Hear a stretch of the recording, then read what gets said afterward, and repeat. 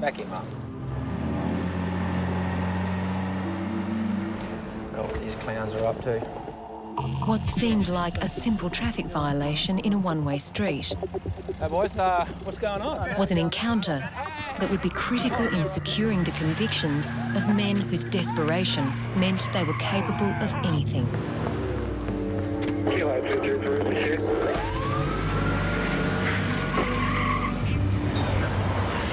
Just give me the money out of the till, he wanted out. He's evil. I just put my life in shit.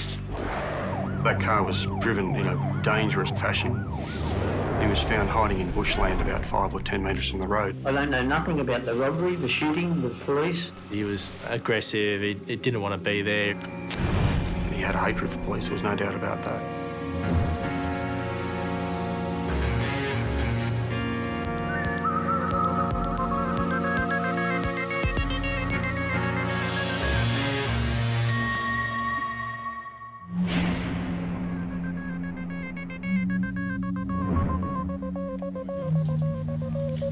Armed robberies on small businesses have become such commonplace, they rarely make it to the evening news.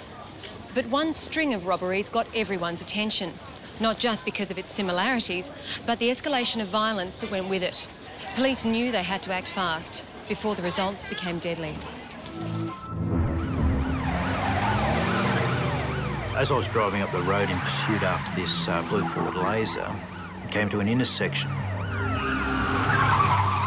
The blue Ford Lasers slowed up dramatically to about 10 to 20 kilometres an hour. I thought this was strange in the middle of a pursuit, and it was at that point that I noticed a passenger lean out of the window with a sawn-off rifle.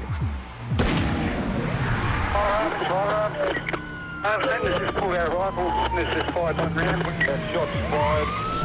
then accelerated as harsh as I could to get behind the offending vehicle out of the line of sight.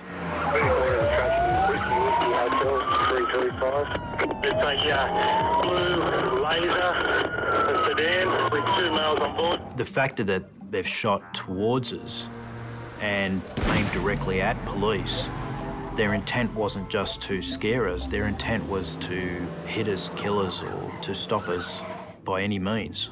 Fortunately, it was a quiet Easter Monday morning where there was very few vehicles and pedestrians on the road at the time. We've continued pursuing after him through a number of local roads. Again, the passengers leant out the window and taken a shot at us. Yeah, the vehicle's fired another shot at us. Shot, copy that. This has angered me personally, threatening my life, so we've continued the pursuit, and it's at that point in time where we were terminated by the Duty Operations Inspector at Police Radio. Terminate, 223 from the door, terminate. 23, copy that. 223. I was patrolling through the Liverpool area when I heard the pursuit come over the police radio. And being in the dog squad, it's a fantastic job for the dogs. Obviously, it's a chase of a car, so the offenders run away, the dogs should be there to catch them. Memo for all cars, so keep a lookout for a blue Laser sedan. And I believe there was 2 males on board, was just involved in a pursuit with shots fired. Decided approach with caution. Eventually I found the car, dumped in a side street, and looked to me when I pulled up, nobody was in the car. 534 off, Whiskey Hotel 335. Is that the Laser we're looking for? It's the one. Vehicle's unattended. We cover that 534, just for information, just to approach with caution. These people are armed and have already fired shots at police. So just opened the driver's door, let the dog have a bit of a sniff in the car, had a look inside just in case they were still in there. Fortunately, there was nobody in there. Then I've gone around to the footpath. When people run along the ground, they leave scent on the ground. Our police dogs are trained to find that and locate it. Good boy, mate. Good boy! The track's gone along the footpath, down through some villas along the driveway. Atta boy. Good dog, mate. Good boy. I was thinking, if they're going to shoot at the cops, what are they going to do to members of the public, so I really wanted to catch them. Atta boy. I get to a fence and the dog indicates and locates a sloppy Joe and some gloves. Jump over the fence, the track continues through people's yards, over more fences with the sirens and the helicopter. A lot of people came out into the street and we ended up losing the track. Information 223, it's possibly the armed holdup are just coming at the same time at the Chipping Norton news agency. It would be right, radio, because we actually first saw them in Arthur Lane at Chipping Norton. Well, I first noticed the car while I was standing at the front of the shop, and I'd seen 2 guys in there. They just drove past, thought nothing of it. Half a minute later, one of the offenders stormed into the shop, fired a shot without even saying a word, which is a big shock. Yeah, then started demanding money. First couple of seconds, you don't know what to do, but then all those things come back to you, like how to act and make sure you listen to him, all the sensible things to do, and to come out of it alive, yeah.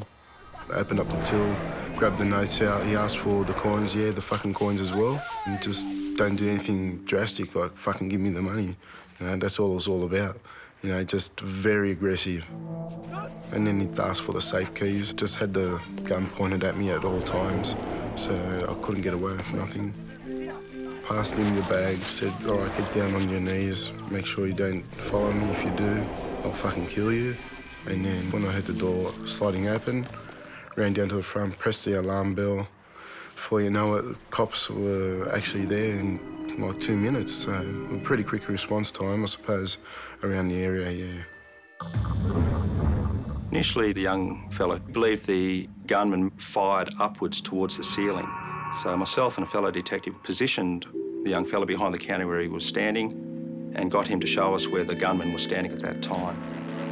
When we had a line of sight on it, we saw that directly behind him was a cigarette cabinet. We decided then to follow that line of sight and see if a projectile may have passed closer to the young fella than what he originally thought. I looked at the cigarette display and I found a hole had gone through the plastic display for the cigarettes, and I found a .22 calibre .5 cartridge casing next to the cash register. This is good evidence because it can be matched by ballistics to a firearm. Getting these guys off the streets was a matter of urgency, as the likelihood of more robberies occurring was high. The willingness of them to fire upon police shows that they're fairly desperate. But at this early stage, unfortunately, no one had any idea who these offenders may have been. Shots were fired during a robbery this morning in a suburban news agency. No one was hit, but desperate gang members opened fire on police during their escape. The stolen car was found abandoned in Cabramatta, just a kilometre from where police had called off their pursuit. Moments earlier, a highway patrol officer was fired on. Police used polaire and tracker dogs in the search, but tonight the men are still on the run. As a witness had identified the same blue laser leaving the Chipping Norton robbery, police hoped the car would contain some indication of who the offenders were. The driver's external door lock had been tampered with and the ignition barrel had been removed, allowing the offenders to start the car and steal it. On the driver's seat, I found a business card for a tattoo parlour. On the floor, I found a Milko wrapper and numerous cigarette butts, which would probably yield good DNA.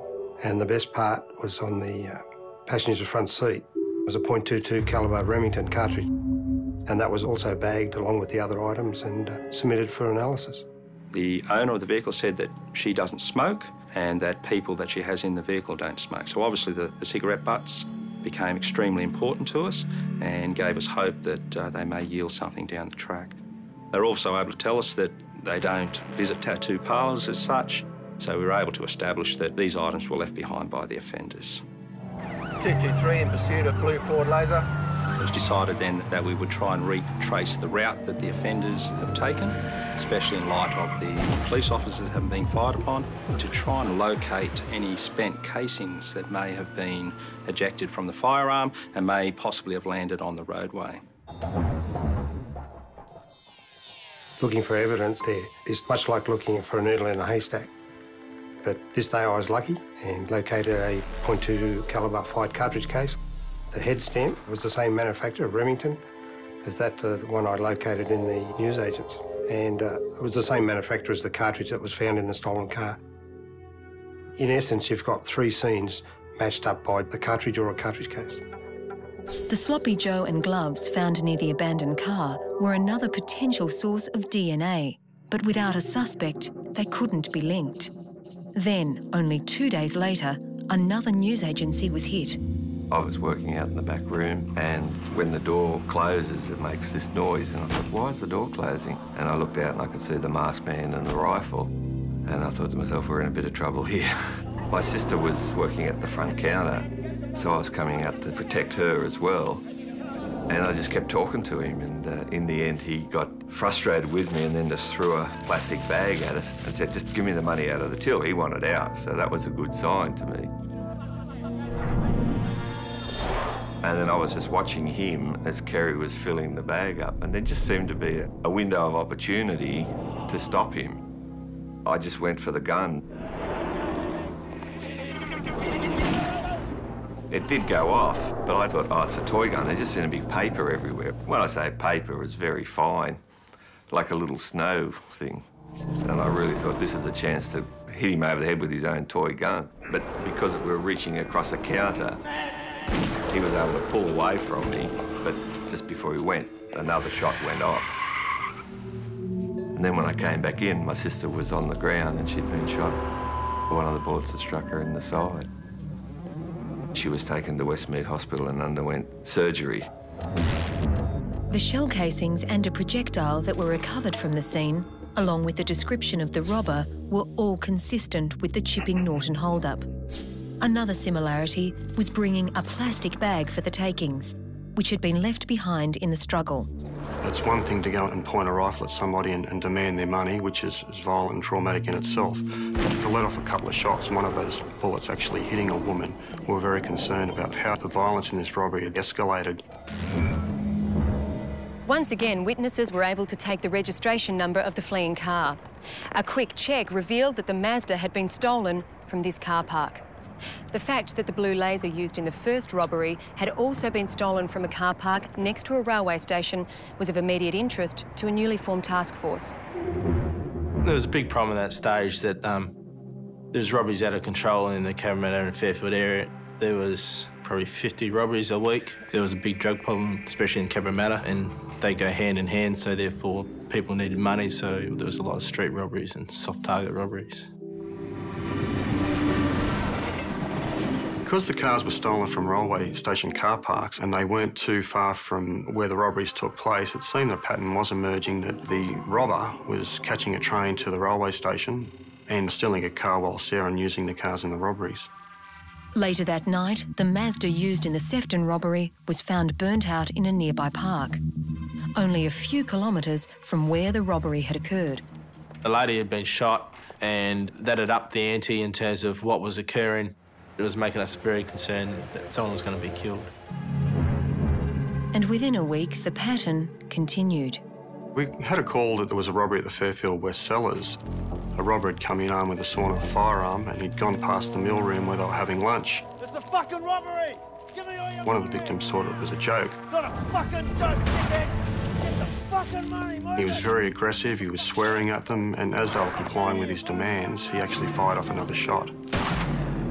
Two sons and a father inside the store were extremely scared by the actions of this individual going in and shooting at them. They were complying with his direction. $700 was handed over to this male with a balaclava. He had told us that he made particular note of these piercing blue eyes staring back at him through the balaclava. The fact that someone gone in and shot straight away made us think that it was the same person involved with the Sefton robbery and the Chipping Norton robbery. What the shopkeeper next door had seen made them think it was also the same accomplice. But apart from the 22 casings, the only new leads they had were the blue eyes and a maroon car. Police were no closer to finding the offenders who had been terrorising Western Sydney.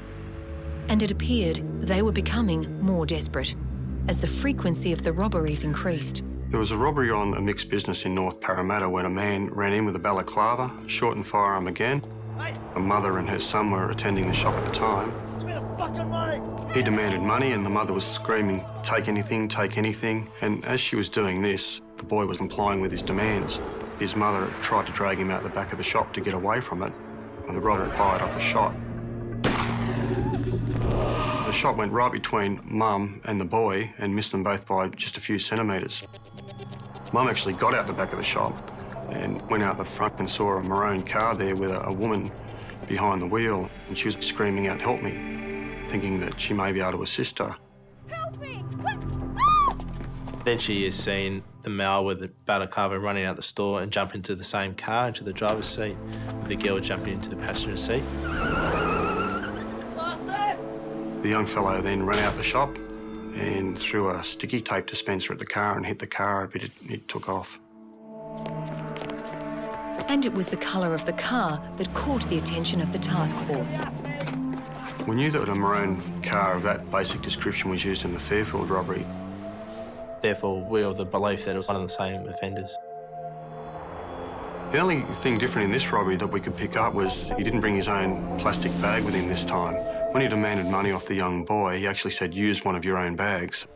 And on this occasion, there was a woman involved. Whilst we thought that was unusual, the MO of that robbery and the other robberies was so strikingly similar, we're still quite confident it was the same robber.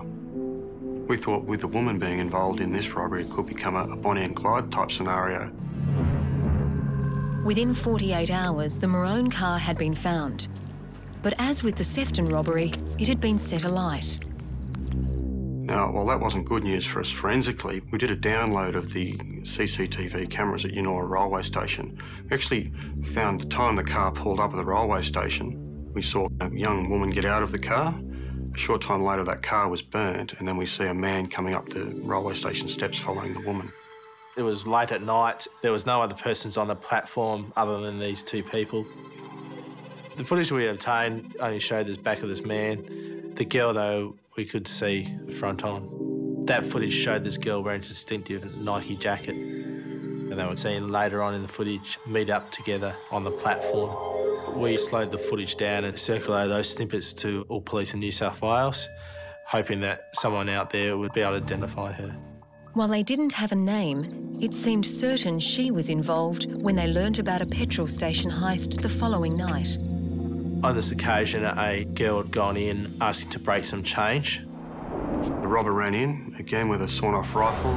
He brought his own bag with him, demanded money from the console operator, then fired off a shot. This robbery was consistent with all the other robberies apart from the fact he didn't wear a balaclava this time, he wore a plastic bag over his head. But every other feature was similar. The sawn-off .22 rifle, the fashion in which he demanded the money, and the fact that he actually fired off a shot. Whilst detectives were obtaining a statement from the attendant, it was discovered that the same girl had been at the store about an hour earlier. Hi mate, would you like to buy a car stereo?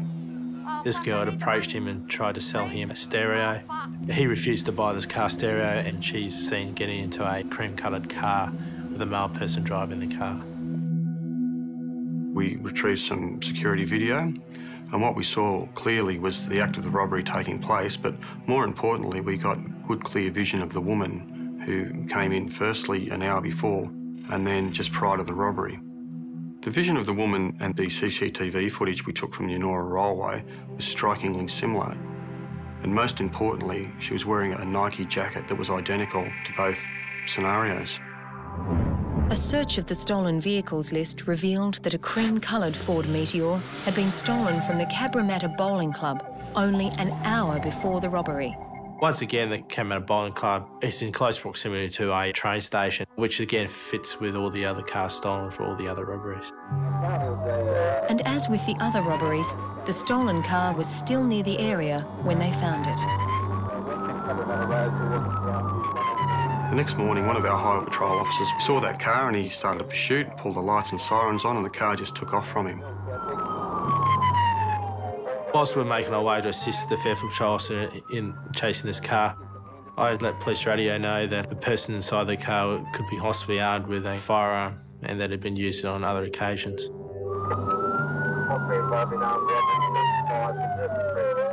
The pursuit with this car was dangerous. At one stage, almost collided with a pedestrian crossing their road. That car was driven in a madly dangerous and erratic fashion all over the Cabramatta and Lansvale and Liverpool areas. The pursuit went for 5-10 minutes. He was driving recklessly and dangerously. At one stage, he was going across on the wrong side of the road. He even tried to cause the highway patrol officer to run to the back of him.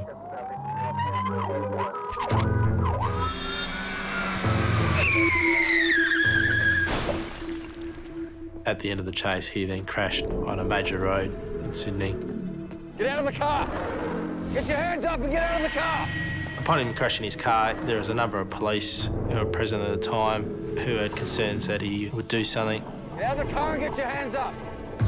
This person remained in the driver's seat and wouldn't move from the car. Because this person was refusing to get out of the car and the situation was getting out of control, I then smashed the front driver's window with a police baton. I requested him to get out of the car. He still refused to get out of the car. I therefore had to physically drag him out through the driver's side window.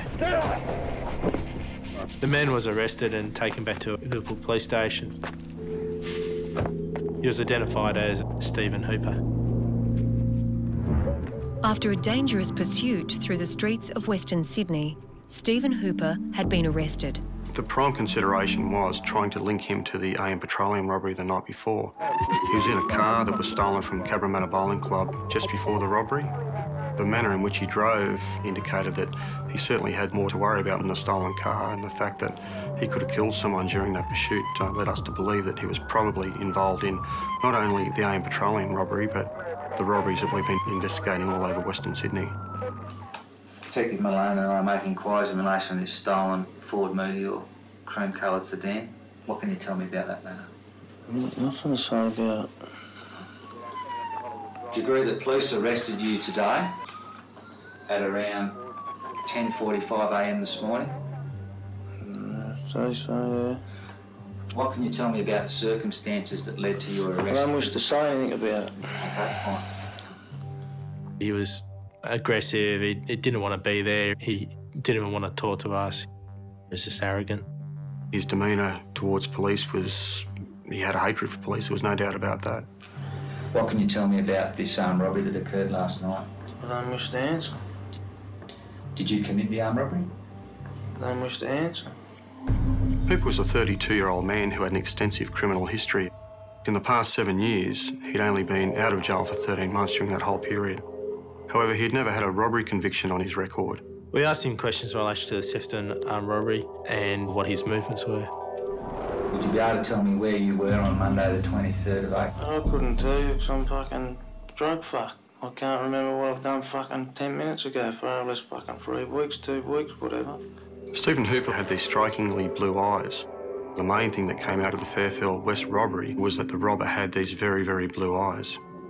He was also fairly heavily tattooed.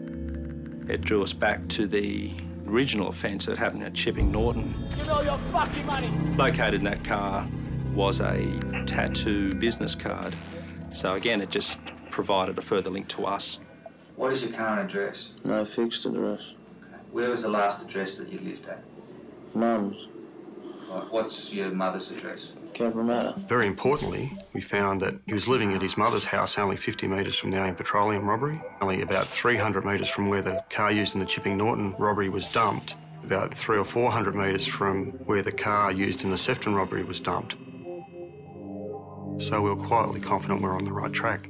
A decision not to interview Hooper in relation to the Chipping Norton news agency robbery was made so that we didn't give away too much of the game. Are you prepared to participate in identification parade? No, I don't wish to say anything in relation to any of these fucking things.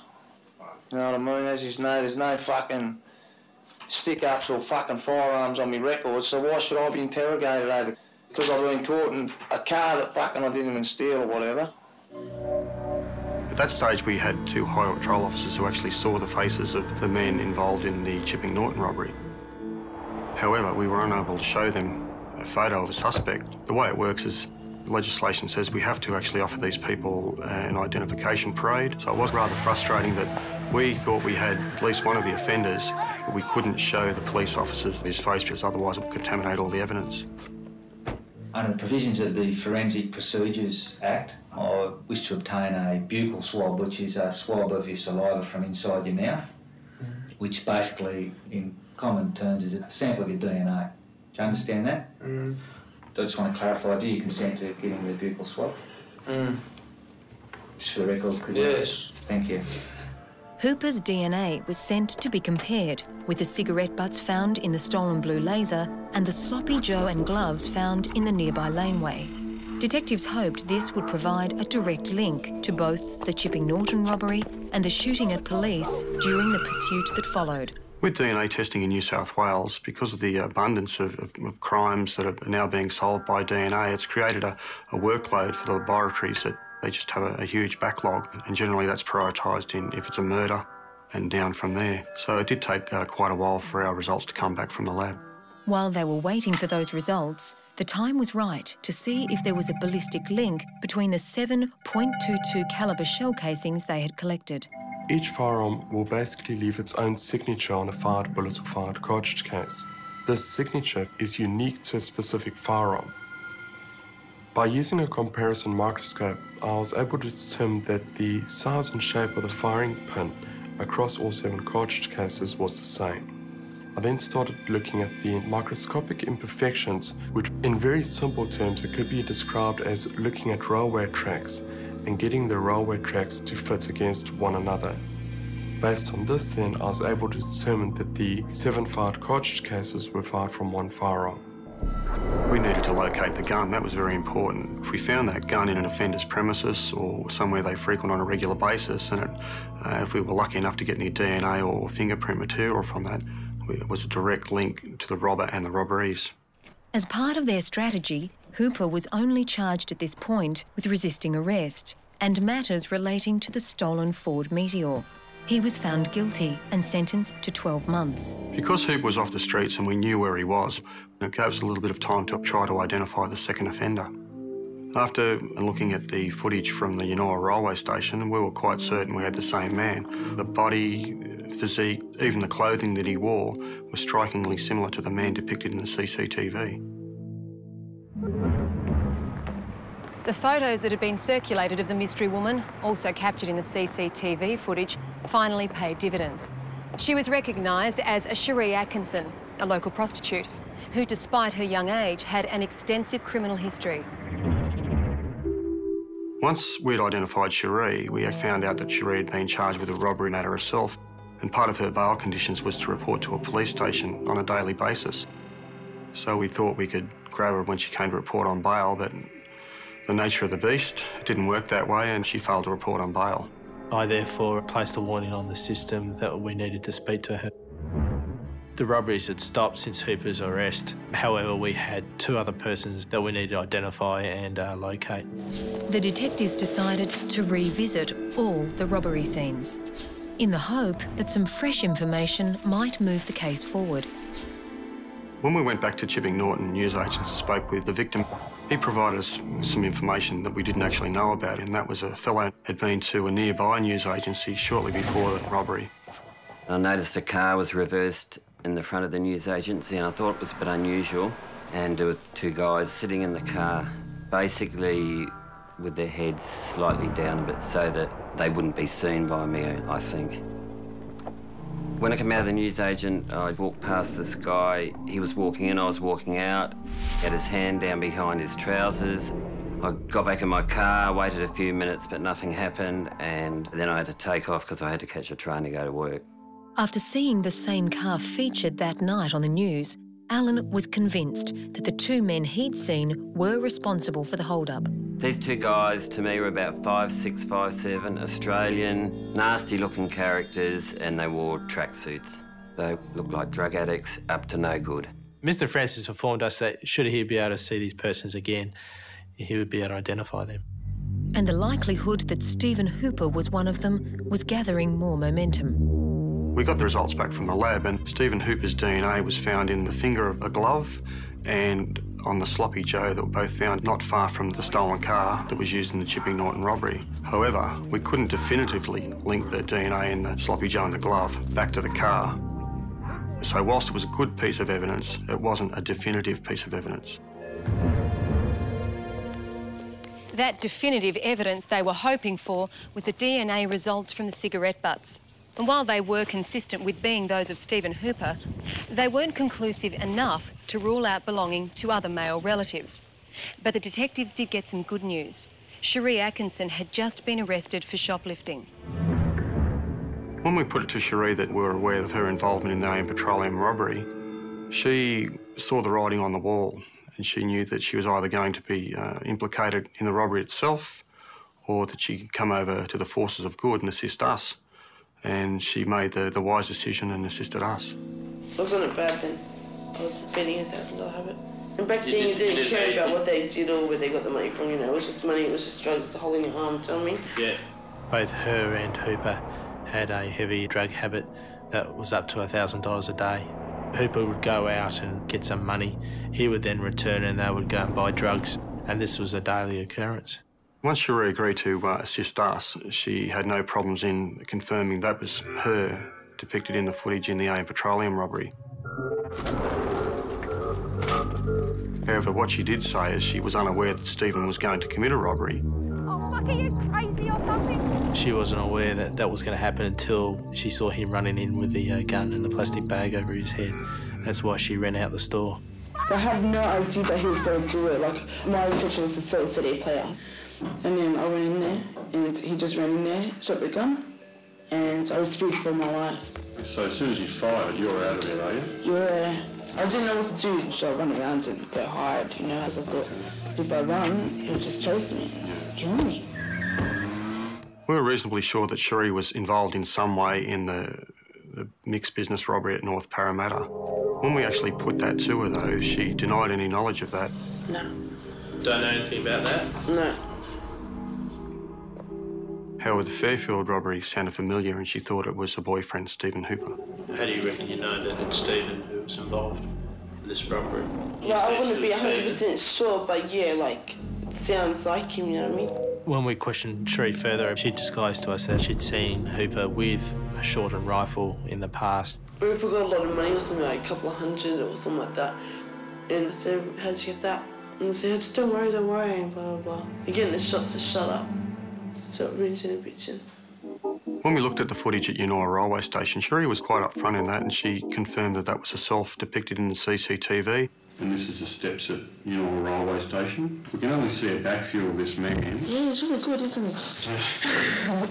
You've been pretty lucky, actually. I know. But you can tell what it is, can you? Yeah, see. Okay, how do you know that? Tattoos. Yeah. She identified the tattoo on the back of Hooper's leg. She pointed that out to us. She also pointed out a tattoo on the neck. She said they dumped the stolen car there and Stephen set it alight and they actually went to meet up with their dealer and buy some cocaine. Cherie was a bit vague when we questioned her in relation to Hooper's friends or accomplices. The only thing she knew was a fellow hanging around who she described as being a skinny guy with freckles. She said his name she thought was Daniel and possibly had a surname Adamson. Everything was coming to place, but we didn't know who this third person was. All we had was a vague name to go on. Someone who was less vague about his name, though, had just come forward. An informant told us it was a fellow named Dennis Adams and he was bragging about the robbery at Chipping Norton, how he was laughing that they'd fired shots at the police and the police car skidded off the road and how he thought it was a great joke. Did he tell you any more about his method of actually doing the robbery? No, he didn't discuss nothing else really about it, but like I was saying, he boasted about the police car skidding him to the side and all that, but he was on toe, you know what I mean? Like, he really, like, he stayed down and he was driving in a little blue Laser at the time. After the informant gave us this information, we became quite excited about the prospect that this may well be our co-offender for the Chipping Norton robbery. Adams was living in Mount Druitt and the car used in the Chipping Norton robbery was stolen from the Mount Druitt railway station. After the police started pursuing the stolen car in the Chipping Norton robbery, Senior Constable Wilder did a comfit of the offender who shot at them. The comfit looked a lot like Dennis Adams. However, the informant wasn't able to tell police where they could find him. All of their inquiries and an extensive surveillance operation failed to locate Dennis Adams. And this wasn't the only thing holding back the investigation. Stephen Hooper had just escaped from jail. The task force investigating a string of serial robberies was ready to interview their prime suspect, Stephen Hooper. The only problem was they no longer knew where to find him. He was at Kirkconnell prison camp, low security. He and another prisoner pushed a couple of prison guards over and ran away from the camp. Fortunately, Hooper was quickly recaptured, and it was time to face the music. Mr. Hooper, as I've very briefly explained to you, Detective Van and I are making inquiries in relation to a number of armed robberies. Do you understand that? Can you indicate whether you can understand me or not, please, sir? I'll go on. Hooper was virtually silent with every allegation we put to him. The only time he responded was when an allegation was put to him that his DNA was located at one of the scenes. The DNA found on both the gloves and the sloppy Joe has been matched. The DNA is the same. It's Stephen Ronald Hooper's DNA. Is there anything you'd like to say about that? I'm not going to say shit, mate. Do you wish to take this opportunity to deny anything that's been put to yourself? I've denied everything. Although Hooper wasn't talking to us, he was hoping that we were going to talk to him so he could glean some indication of the strength of the case that we were building against him. Just like to inform you, Mr. Hooper, that in relation to a robbery that occurred at 9:30 p.m. at AM Petroleum on the 3rd of May this year, the robbery on the 2nd of May at Webb's Mixed Business, the robbery on the 30th of April at Fairfield West Cellars, and the robbery at Chipping Norton News Agency on the 16th of April, the same weapon was used in each of those robberies. We've identified cartridge cases and projectiles which were found at the scene, and also one projectile which was taken from the woman who was shot at the Sefton News Agency robbery. That's 5 links in relation to that rifle with 5 robberies. Anything you'd like to say about that? However, despite all their efforts, the weapon was never located. So Detective Bingham wanted to ensure that the evidence they did have was solid. Whilst his DNA and the DNA on the clothing was already linked through a former forensic process, we wanted to get fresh evidence. We'll also be attempting, if we can find a suitably qualified officer, to obtain a forensic procedure. At this point, I think Hooper realised the seriousness of the situation and he showed his more dangerous side and decided to explode. Well, you can get fucked because he's already done it, right? If you're going to charge him, let's fucking go. DNA taken from you and also DNA taken from the clothing and the gloves that I showed you. Do you understand that? Do you consent to a DNA swab? No, I'm not having it. Because he's already fucking took one off me. The DNA swab that was taken from you at Cabramatta was in relation to that stolen car you were driving. We're just asking you to consent to one taken in relation to these robbery matters, which are separate incidents. I take you don't consent? We're ready to do the identification of Hooper. We didn't have Adams in our custody, so that was a problem. To strengthen their case against both, a lineup was conducted in the form of a photo board. We then put the photos before Senior Constable Wilber. This person was the actual passenger of the vehicle. On recall, at the time of the shooting, he was the one that went out the window. I had a clear view of him when our cars were practically next to each other within 2 metres. That is definitely the driver. He's the driver of the incident referred to on the 16th of April. Yeah, that's correct. We then had Alan Francis come in a similar situation to Senior Constable Wilber. That was the man, the driver that I passed as I was coming out of the news agency. He was going in there. We later showed the photo board containing Dennis Adams to Sheree Atkinson, and Sheree was able to say that Dennis was a fellow hanging around Stephen at that time. So we had a number of eyewitnesses, both police and civilian, who had now made positive identifications of both offenders. Nicholas Bingham and Dennis John Adams at Mount Druitt Police Station. Eventually, Adams did come under notice, not for an armed robbery, but for a domestic violence incident, and Adams was arrested. At that time, we didn't have any evidence to put him to the other robberies, apart from Chipping Norton. We wanted to talk to you about the robbery at the Chipping Norton News Agents on the 16th of April this year. Do you understand what I'm saying? Yes. Can you tell us anything in relation to that robbery that I'm talking about? I know nothing about it at all, and it's just a bigger shock to me hearing it as what you guys are telling me. We've also been given information that you were the person who fired the shots at the police after the robbery. Yeah. Would you like to comment on that? I certainly would. I just made the comment. I don't know nothing about the robbery, the shooting, the police. This person has committed himself to a statement and is prepared to give evidence in court. That's fine. Get him in court, that's fine. I don't have a problem with anything. Nothing at all. Adams was very cocky. He seemed quite confident in himself that we didn't have enough to go with. He challenged us that he never did armed robberies. We've also been given information that Stephen Hooper was the driver of the car that morning.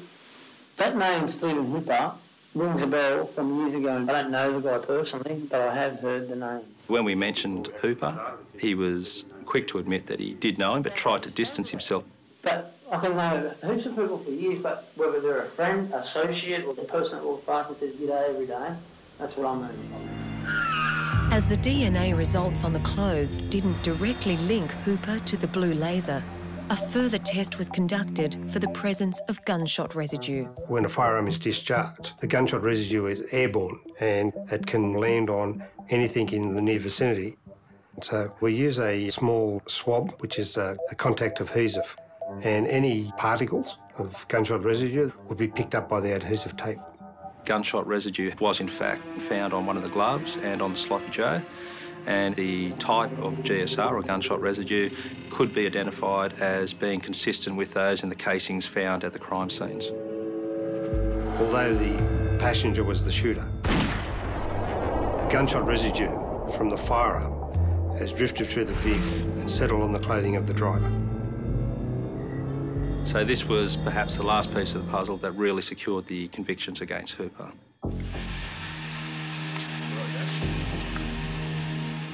So eventually when Hooper did appear in court, he was able to see what witness is about to come in, and when he realised that Cherie was prepared to go ahead and that she had appeared, I think this may have been the clincher, and he's decided to plea. He decided to enter a plea of guilty to a number of the robberies in lieu of going to trial on all of the robberies, and that plea was accepted by the Crown, and also the victims of the other robberies were quite happy with that as well.